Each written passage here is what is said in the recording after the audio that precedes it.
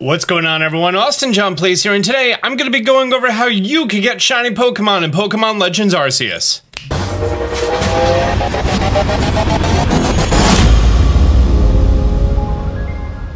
It's officially release date in Australia, and the game comes out tomorrow in America at midnight, and I figured today would be a good day to let you guys know how shiny Pokemon work in this game. And first things first, new merch available, austinjohnplays.com/merch. We now have hoodies. Great. Second, let's talk about the shiny locks. This game has some Pokemon shiny locked. Pretty much anything that's out in the open, you're able to catch it multiple times, is not shiny locked. The beginning partner starter Pokemon is shiny locked. That means that you cannot soft reset your game at the beginning of the game in order to get a shiny Rowlet, Cyndaquil, or Oshawott. However, you are going to be able to find these Pokemon out in the wild after seeing the credits. So if you're worried that you're not going to be able to have a Hisuian, Decidueye, Samurott, or Typhlosion in your Pokemon home, don't worry. You are going to be able to do it with this game. There is one gift Pokemon. It's technically a reward for completing a side quest, and it is a Alolan variant of a Pokemon. It is the only one in the game, I think, and it is also shiny locked. Every single legendary Pokemon and mythical Pokemon is shiny locked. Any Synovian legendary Pokemon that you may be thinking of, those are shiny locked. Any mythical Pokemon that require save data from previous games, those are shiny locked. Any side quests in the post-game revolving around legendary Pokemon, if there's returning legendary Pokemon or new legendary Pokemon, those are all shiny locked. You cannot get any of those shiny. Oh, also, there is a later point in the story where you need to go to 3 specific caves and fight alpha Pokemon. Those 3 alpha Pokemon are shiny locked. I'm being vague intentionally. It's a great game. I don't want to spoil it. Listen, you don't want spoilers? I don't want to tell you anything. You're just playing through this. I was like, oh, what? And honestly, from everyone that I've spoken to already, shiny Pokemon seem to be much more common. And by seem to be, I mean, they feel as though if they are more common, because, you know, more Pokemon spawn in at once, so if you run through an area, you could see a whole bunch of them. But also at the same time, they actually are more common if you put the work in. And instead of it just being, oh, you know, beat the game, complete the dex, get the shiny charm as previous games, it's now much more broken up and much more incentivized to do basically the main story quest of completing the Pokedex. Excuse me, Gyarados, you're being a little noisy. I need you back in the ball, thanks. Every Pokemon in the overworld has a base rate of 1 out of 4,096 to be shiny when you first play the game. Meaning playing the game and doing absolutely nothing is going to give you by far the worst odds for finding any single Pokemon shiny. Good, he's sleeping. So you have your base rate of 1 out of 4,096 for Pokemon to be shiny, right?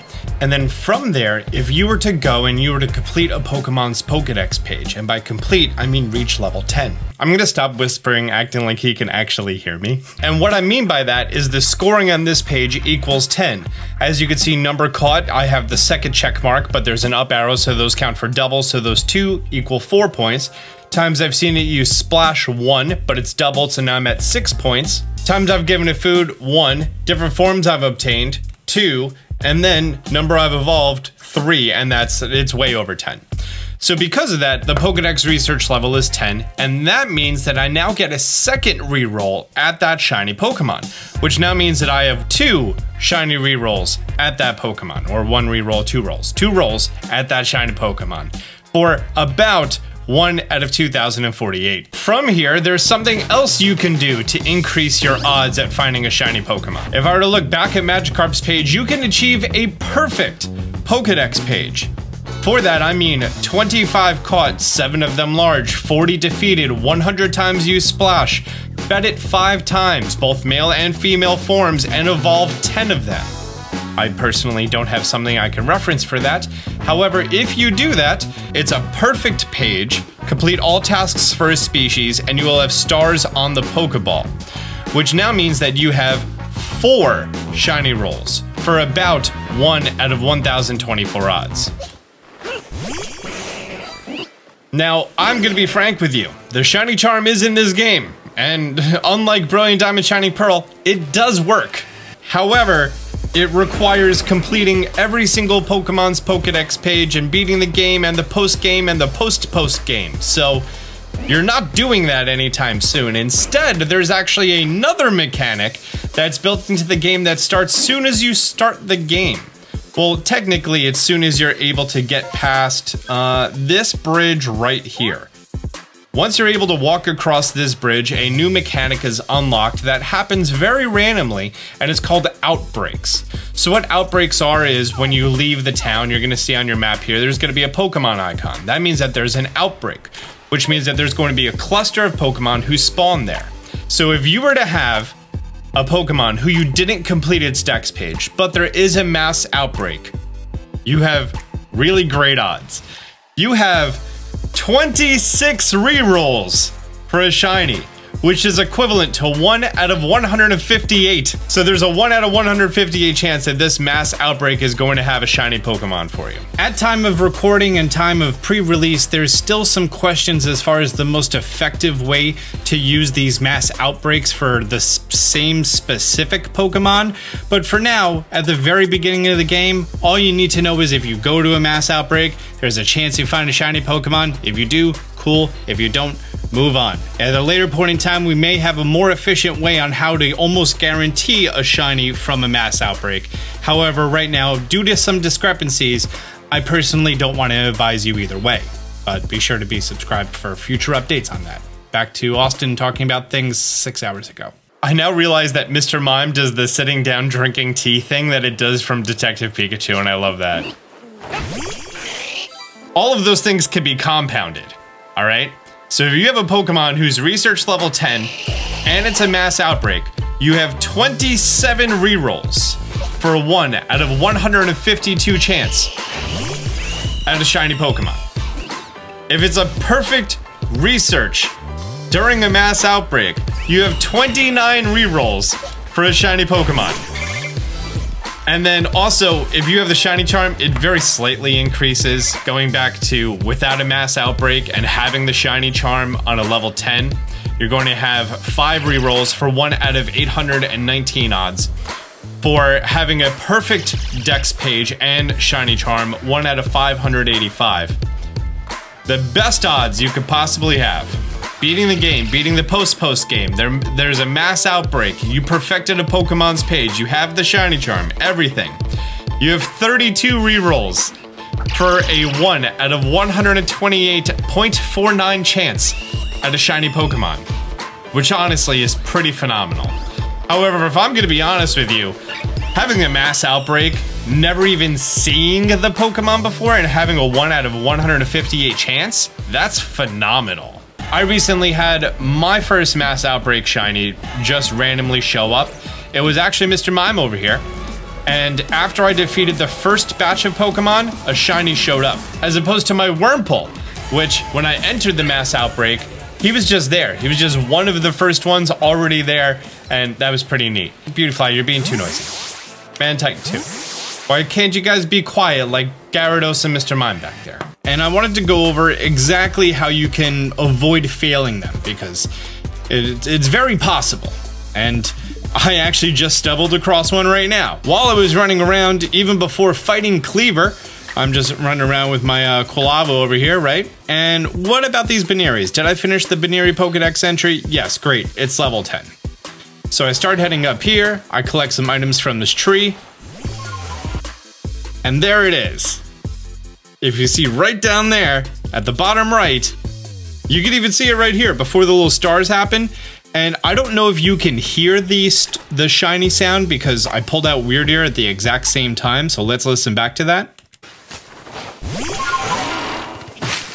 Yeah, no, it's extremely muted. So luckily I did have that on-screen notification. First thing I did was hit D up, or the pause button, because there's some things you want to do to avoid failing this Pokemon. Trust me. So, the reason I did that is first thing you want to do is go into your settings and you want to turn off autosaves. Okay? We're going to save. And now let's go back in there and confirm. Yes, it is disabled. Perfect. Now I'm gonna drop down in manual save right here. The reason I'm gonna drop down in manual save is if I fail to catch this Pokemon for whatever reason, so like, say for example, I scare it and it runs away. Gonna run away? Gonna run away from me? Boom, it's gone. Just failed the shiny Pokemon. I just hit the home button, close the game, reopen the game. That was the importance of us turning off autosave. Now, it could have had a move that did recoil damage. I could have been in a situation that it's a timid Pokemon and it ran away from me. There's many different things that can happen. So it's important that as soon as you hear that sound, whatever you're doing, stop what you're doing, drop down the hard save. Because that Pokemon is saved in that exact same spot. Boom, there we go. The same statistics, same everything. And he's just chilling there, right? So now, if I wanted to, I could come about just trying to catch this bad boy by throwing a berry. I think I have one feather ball left. Yep, one feather ball left. He's going, he's eating. We're gonna get real close. And boom, failed it. It ricocheted off of the ground. Did that work? Perfect. And it shows up there at the top right.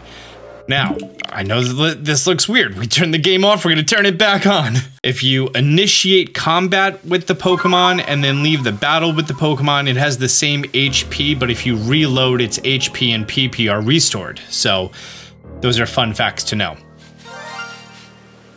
I'll never get tired of hearing that sound. All right, so I wanna see right now, where's this bad boy? All right, he's at this tree, and I'm just going to drop down there we go, waypoint marker. And I wanna see how far away we can go, and then come back, and that Pokemon is still there. So let's go a full 50 meters. All right, full 50 meters, let's go a little bit more just in case he moved around, and let's head back to where that 50 meters was. He's still there.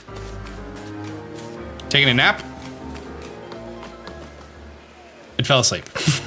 200 meters away. Let's head on back. And everything I do right now doesn't matter. We turned off autosaves, we have our hard save down, we know that it's gonna be perfectly safe exactly where it is.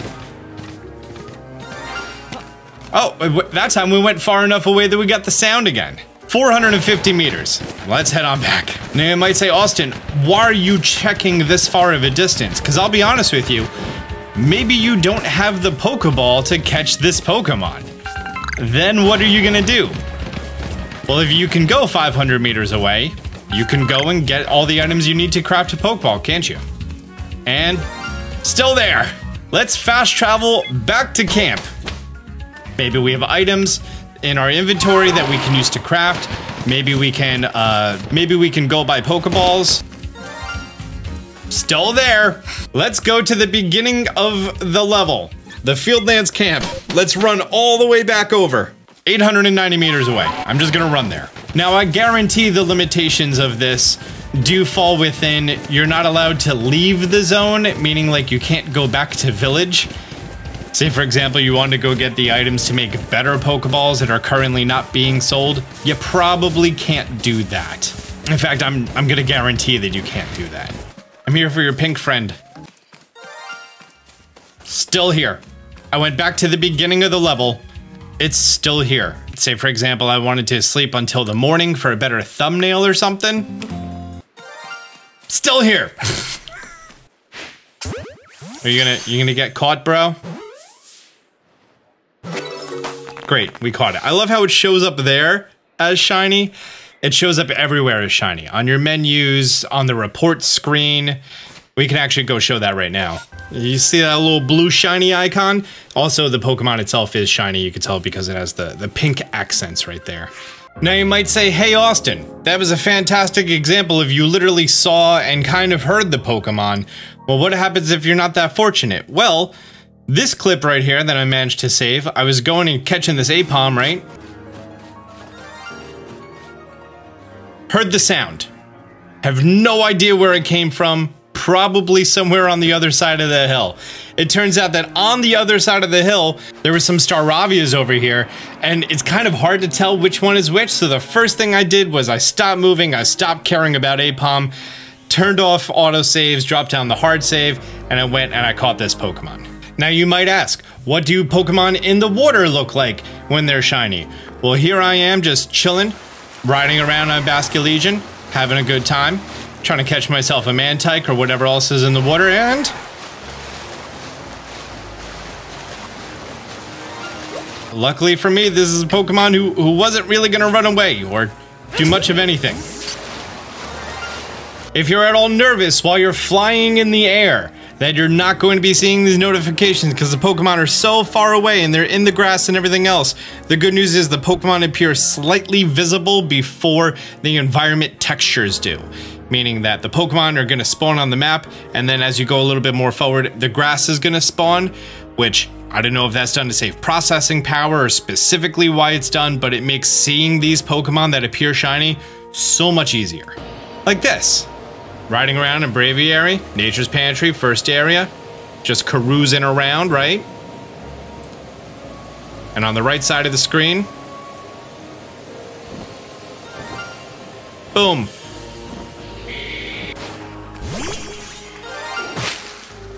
That's what happens when there's a shiny Pokemon in a tree, which obviously you can't run away from this. You just have this one encounter to catch this. So this is one of those times that you can't just save in front of it. You just gotta throw out your balls and hope. Good news is it's not gonna run away when it comes out of a tree. At least I don't think.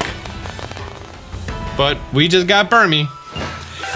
My now 7th shiny Pokemon. Well guys, there you go. That's how you're gonna be notified for shiny Pokemon, and that's how you're going to not fail shiny Pokemon in Pokemon Legends Arceus. Did you find this video helpful? I know you did. Do me a favor, hit the thumbs up button down below. If you're new to the channel, be sure to subscribe, turn on notifications. Until next time, Austin Shine out.